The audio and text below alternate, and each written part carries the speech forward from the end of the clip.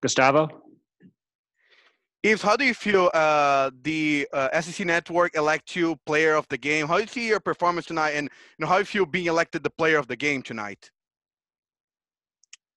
I mean, it's I do what I need to do. I'm trying to play basketball to win the games, and trying to have my teammate win games. So I do my jobs, and I'm trying to keep everybody together so we can win games. Wes, did you have one? Yes. Hey, Eve, I know that Coach Barnes just a minute ago said that he told y'all before the game, you just need to win this game. Doesn't matter how, you just got to find a way to do it. Y'all don't lose a lot of games. How much did you need this one after the way the past couple of games have gone? It was a must win.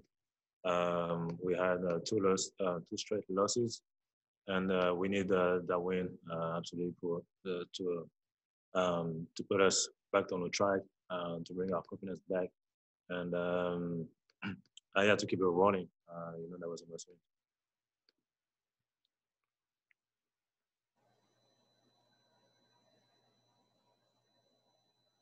Mike, go ahead.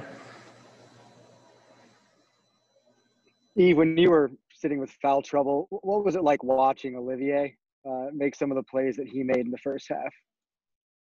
That was big time. I'm very proud of him. He really stepped up when we needed most, and he did a great job. He did his job. He did what Coach Barnes asking him to do.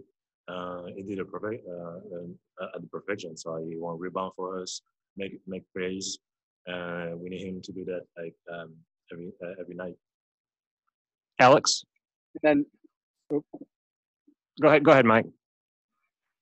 And then kind of midway through the second half, you hit a pair of jumpers back to back. What was the reason for being so aggressive there? I need to keep staying aggressive. I had my rhythm, very confident offensively. So they give him the ball, and I play the play. I showed it one in. That's what I need to do every night. Alex, then Rob Lewis.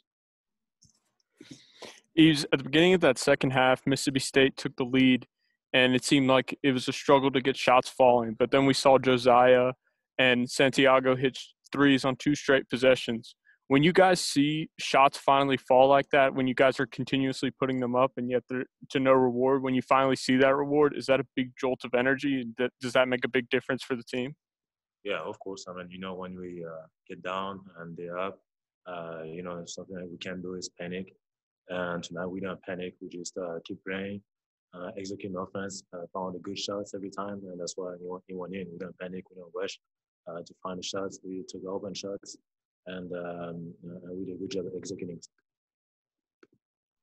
Yves, what did you think of seeing how Jaden and Keon closed the game out down the stretch, really kind of taking over in the last few minutes? How impressive was that to see a pair of freshmen do? That was great. That's something we expect to see from them.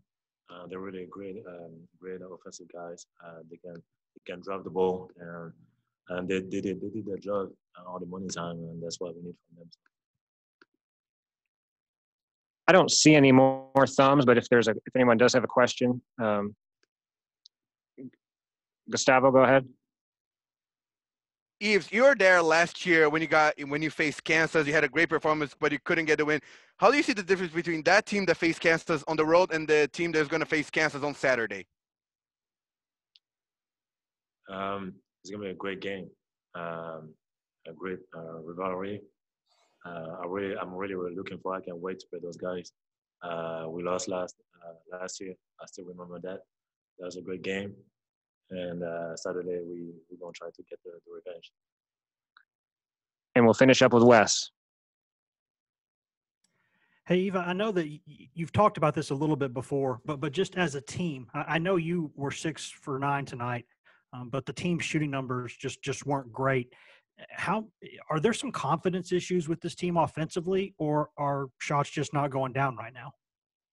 I don't think so. I don't think we have any confidence issues. The shot we took, that was a great shot. Shot we practice every day.